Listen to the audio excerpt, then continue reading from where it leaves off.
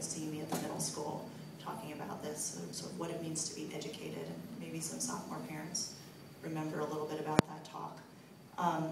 But part of what I talked about is that there's been a shift from teaching for the known, which is what we grew up with. There were we sort of knew maybe what careers would look like, we knew what information we needed to learn, and now that's just really different.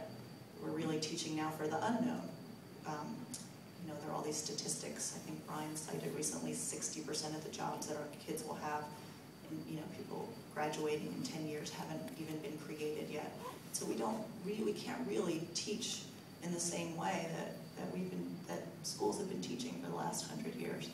And so we need to be shifting and thinking about what does it mean to teach for the unknown, and what about the afterlife of learning? So making teaching relevant. Not just teaching for a test and then forgetting everything because it didn't really resonate in any meaningful way with the students. So there are lots of skills for the 21st century, and I'm going to put some on the screen and just remind you. But they all include problem solving. So what do we need kids to come out, graduate from high school and college with for the 21st century? They need to know how to problem solve. And so I thought it might be good to talk a little bit about that. Tony Wagner is a professor at Harvard.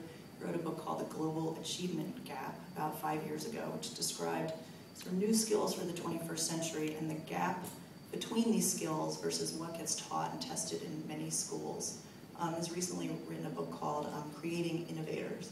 And so a lot of what I'm going to talk about tonight is just me processing that and sharing it with you, and also reflecting on how we're doing a lot of that at Bentley already. So, you know, innovation is necessary to problem solve, and the long-term health of our economy and also of our world depend on more innovation, creating technologies and solutions for a sustainable planet and affordable health care, social change. And so we want high imagined enabling schools and families to encourage creative capacities in kids. And employers want this too. I feel like I have to convince you why innovation is important, but the statistics are pretty interesting. There's a 2008 Conference Board report where creativity and innovation were among the top five skills that employers were looking for, that were identified, and stimulating innovation and creativity in employees were among the top 10 challenges of CEOs in the United States.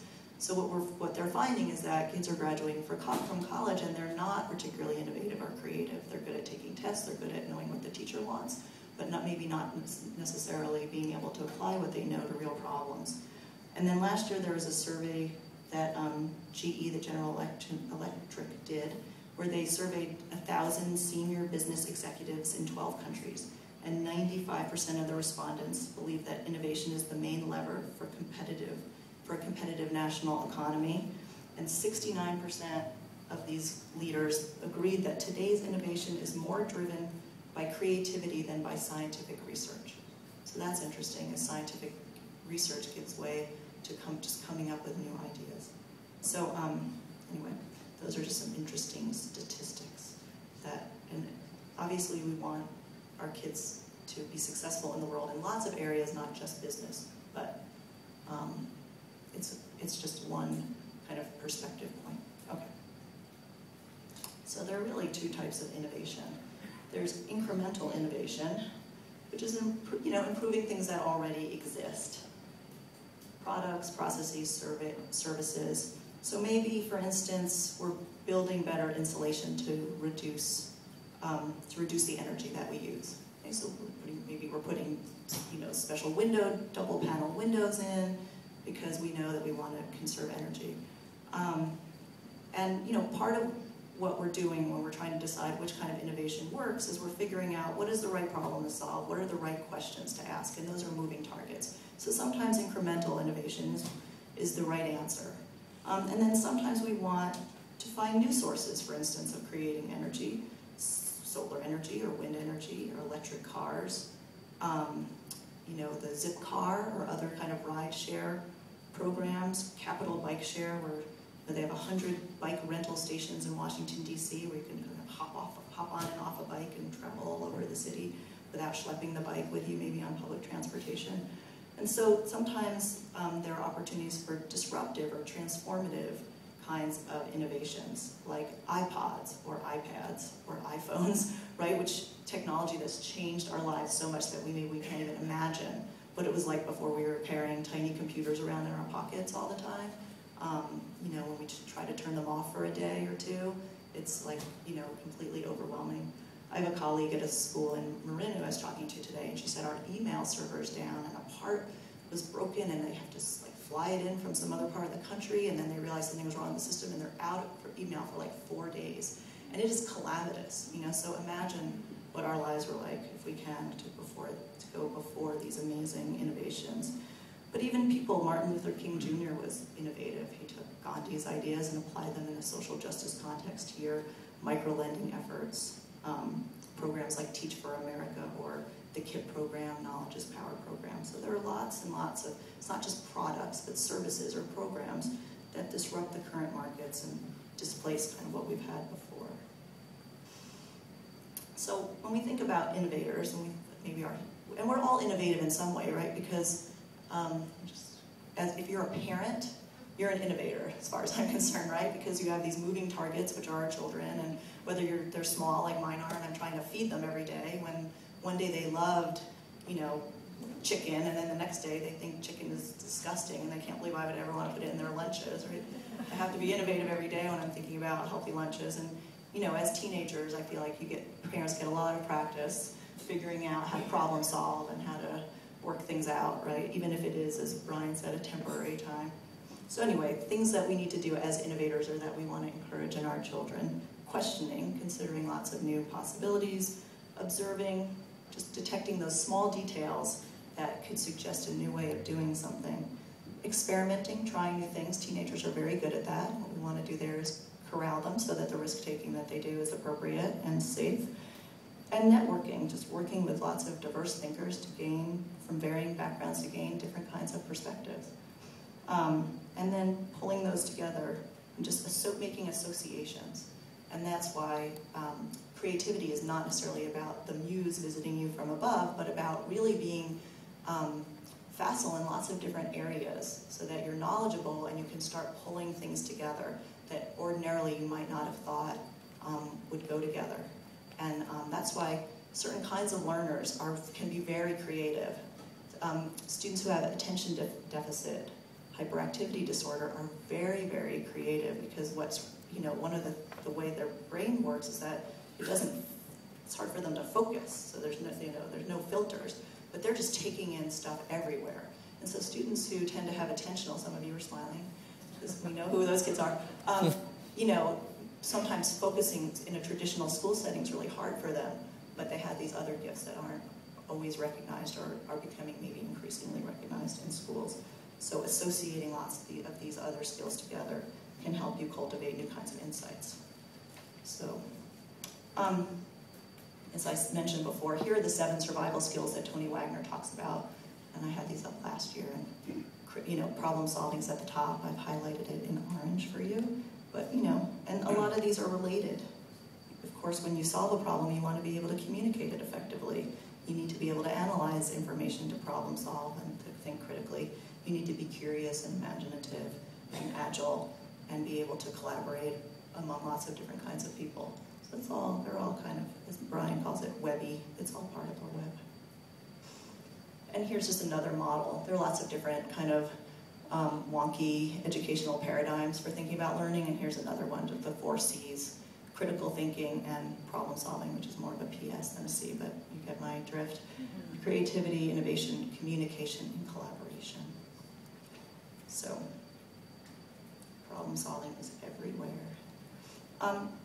So when we talk about problem solving, really what we're saying is that it's the ability to apply what you've learned to problems that you've never seen before. What you can do with what you already know. How do you transform and transfer what you know to some situation that you've never seen before?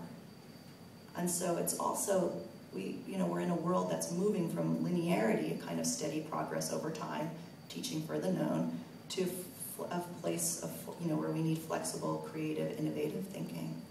So it's a real paradigm shift in terms of the way that the world is changing and what we need to do to educate our young people, and ourselves for that matter, to be able to be players in that new world.